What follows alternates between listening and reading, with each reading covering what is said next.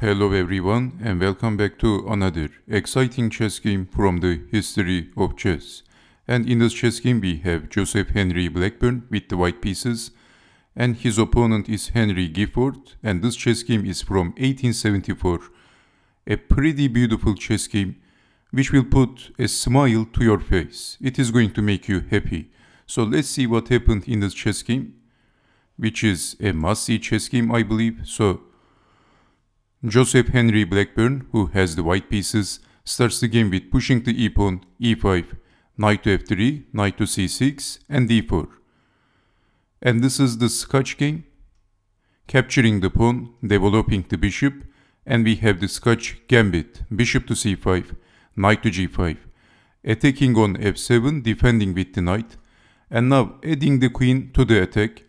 So if blocking the queen, if something like g6, then capturing the knight with the queen. Queen to e7, defending. And now Blackburne is advancing, pushing the f-pawn, and both players castled d6. Hoping to activate the bishop, but now f5 by Joseph Henry Blackburne, closing the door. And Black pushed the pawn, and this is a discovered check. Bobby Fischer famously said, when a patzer sees check, he gives check.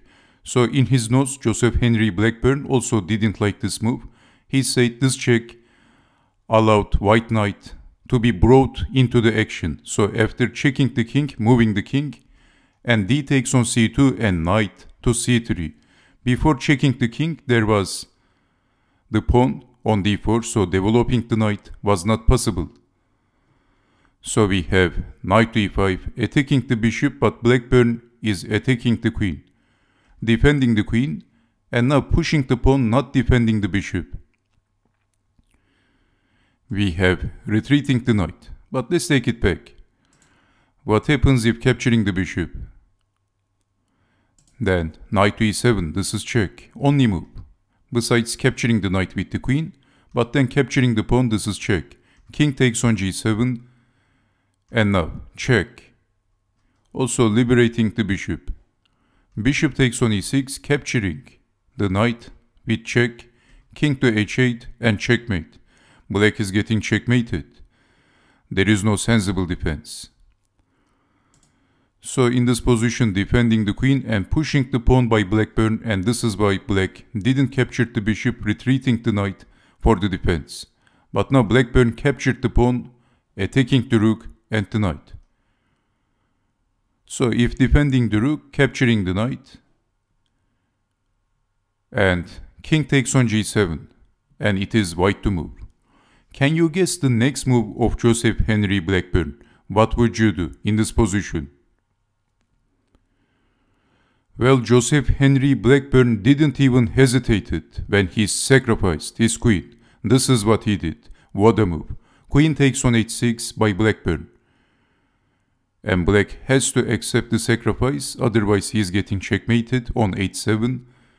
And now Blackburne played knight to e6. This is a discovered check to the king with the bishop. King to h5, checking the king. King to h4, forcing king to move to the south. And now the exchange sacrifice. Rook to f4, checking the king. Knight takes on f4, but now Blackburne pushed the pawn. And this is the only move. King to h3 and Blackburne captured the knight. Knight takes on f4. Checkmate. What an incredible epic checkmate. An incredible beautiful must-see king hunting by Joseph Henry Blackburne. This was a must-see chess game, and I hope you have enjoyed watching this chess game, and I hope to see you next time. Take care and bye bye.